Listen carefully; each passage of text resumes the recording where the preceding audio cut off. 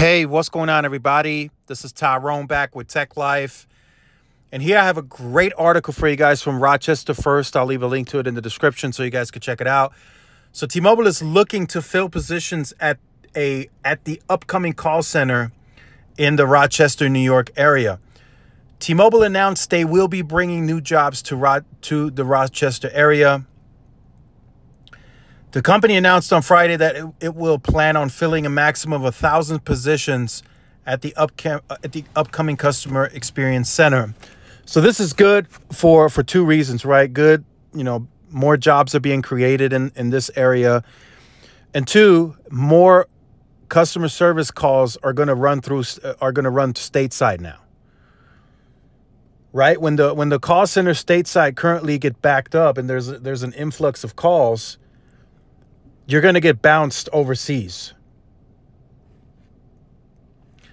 With these additional 1,000 positions, there is, it's more likely that when you call in that you're going to get somebody stateside. Now, of course, this is only a small dent, right? They got 120 million customers. So if there's a bunch of customers in the calling queue, and they're trying to get you to a representative as fast as they can, then of course you're probably still going to be sent overseas. But this helps, right? This helps the ratio. And then there's another big one opening. I don't know if it's already open or opening in California as well, which will probably staff another 1,000 positions.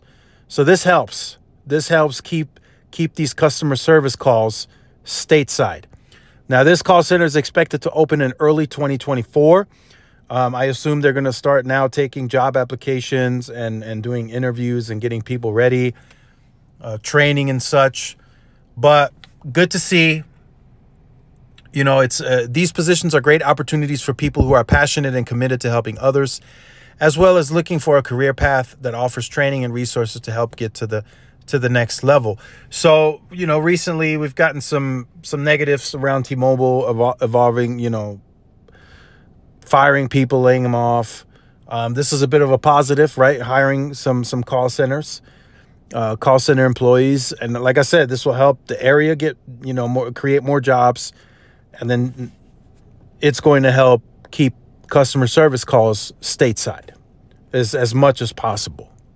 So let me know what you think about that in the comment section down below. I look forward to reading your comments. Make sure you guys like, share, subscribe, follow my social media outlets. This is Tyrone with Tech Life. See you in the next one. Peace.